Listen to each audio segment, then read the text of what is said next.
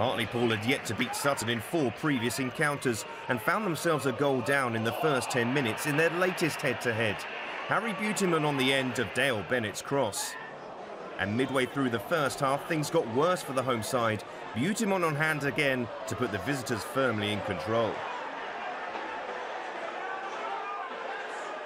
Gime Toure left Sutton to join Hartlepool last month and provided his new club a lifeline with a debut goal just before the break. But the equaliser would never come. Instead, in added time, Will Randall scored on his first appearance for Sutton to continue their unbeaten record against the Monkey Hangers.